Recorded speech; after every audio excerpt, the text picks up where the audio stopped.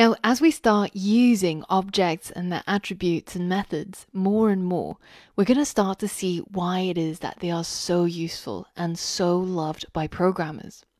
Now, I think one of the non-programmers that explained OOP the best is actually the late Steve Jobs.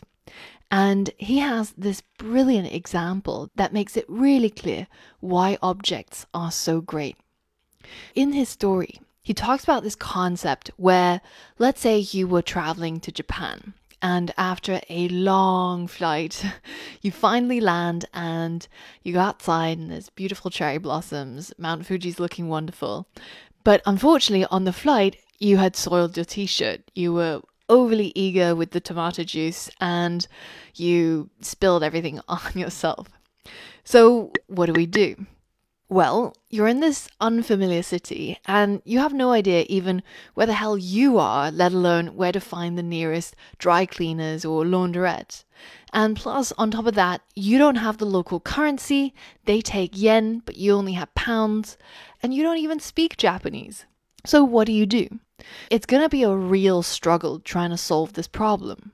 Well, you're staying at a hotel, right? And the hotel staff probably speak English. So you go to the receptionist and you tell the hotel that, hey, my t-shirt is soiled. And they say, hey, no problems. We'll take that from you and we'll go and handle all of that messy stuff. We know how to find the dry cleaners. We can pay them in the local currency and we speak the local language. And what you get back is just a nice, clean t-shirt. So this is similar to the process of working with objects. Essentially, if you have this hotel object, which has a blueprint for how to handle dry cleaning some sort of clothing, then all you have to do is just get the object hotel and then call its associated method dry clean, and then it will do all of the messy stuff for you. And you don't have to worry about the implementation of this function at all. So now you can work with multiple objects, getting them to do different things and trust that they know how to manage their data and how to perform the necessary functionality. Coming back to a problem that we've already solved, creating that coffee machine with all of the program requirements, well, it's time to put our object-oriented programming knowledge to the test, because we're going to be making a OOP version of our coffee machine. Now, the program still has the same requirements as before. You have to print reports for all the resources, you have to check the resources are sufficient, process coins, check transaction is successful, and finally make coffee. But in this case, you're going to be working with objects. In the course resources, you'll find a link to the starting project for the OOP coffee machine. So if you head over to this link, you can see that there's a whole bunch of code that we've already written for you. Now, the idea here is you're not going to touch any of these other files, the money machine, the menu, or the coffee maker. All of that code has already been written for you, and it's almost like you're working with an external library. You're just going to trust that they do what they say they do. And you'll find a link to this coffee machine documentation that I've created, which describes in detail what each of these classes or blueprints allow you to do.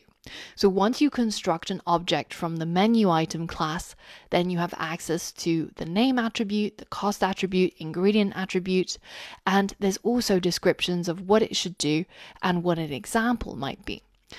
You have access to all of these classes and you can build objects from each of these classes to solve this project.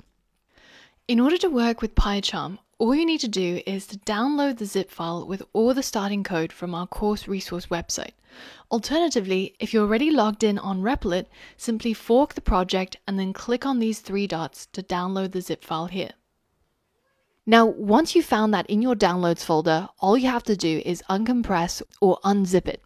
And then you can go into PyCharm and open it here. So click on the open button and then navigate to where you had that folder downloaded. Remember, it needs to be unzipped. If you're on Windows, right-click the zip file and choose Extract All. Then click Extract. You should see an unzipped folder pop up next to your zip file.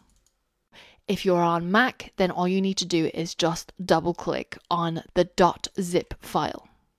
Now if we click open on that folder, then it will open up this project, and when you open up the project folder, you'll see all of the same files.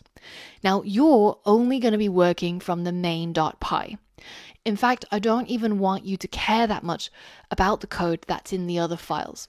It has class definitions and a whole bunch of other things that we're going to learn about in the next lesson. But for now, I want you to treat it as if it is an external library, which you're just going to use. At the very beginning of the main.py file, I've already imported all 4 classes that you're going to be using: menu, menu item, coffee maker, and money machine. Now, all of these classes are documented in the Coffee Machine documentation website. All you have to do is head over to this website and read through what each of the classes do. Some of them have attributes and methods, others just have methods. So each of these classes have already pre-written code that do a lot of the heavy lifting and all of the code that we had to write when we wrote the Coffee Machine code from scratch.